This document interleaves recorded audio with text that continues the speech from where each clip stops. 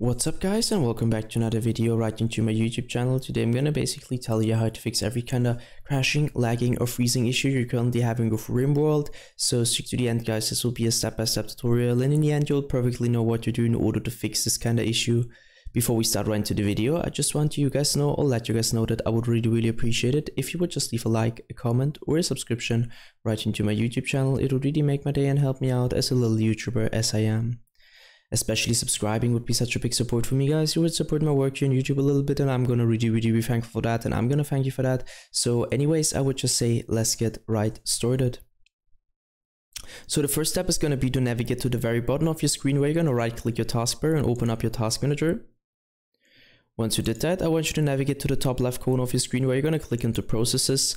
And afterwards, I want you to simply end every single task which is currently running. And I know guys, it's going to sound a little bit weird, but let me explain it to you. So there are two reasons for that. So first of all, too many applications, background processes, programs, games running at the same time on a low-end or bad PC will cause your PC to crash, lag, or freeze in some way, just to simply end every single task. And the second reason, like it was for me, there are some applications or background processes, don't ask me why, which are currently third-party in your game, causing it to crash in some way, and just you need to end every single task to figure out which one it is. So by just simply ending every single task, you're avoiding this issue, you're helping you a lot with that. So once you're finished, I want you to end the task manager again, and afterwards search an empty spot on your desktop where you're going to right click and simply hit display settings.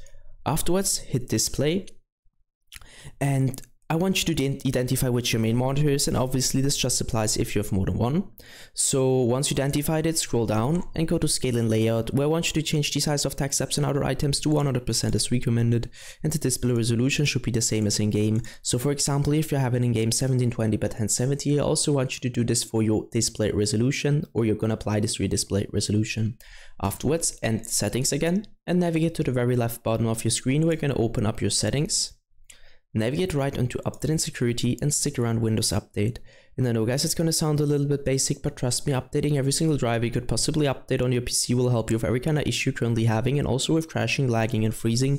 So just trust me and update this driver, so your Windows driver. Once you're finished, end this task and do the same thing for a graphics card. So go to your browser, go to your application and download the latest version of your driver, just to provide the best possible performance in general for your PC. Yeah guys, I hope that I could actually help you out with this video. If it was like that, just leave a like, a comment or a subscription. I'm gonna really be thankful for that. And yeah guys, I'm really sorry if I couldn't help you, but I'm just trying to do my best in order to help you out. Either way, I hope you guys have a wonderful day. See you at the next one, and bye.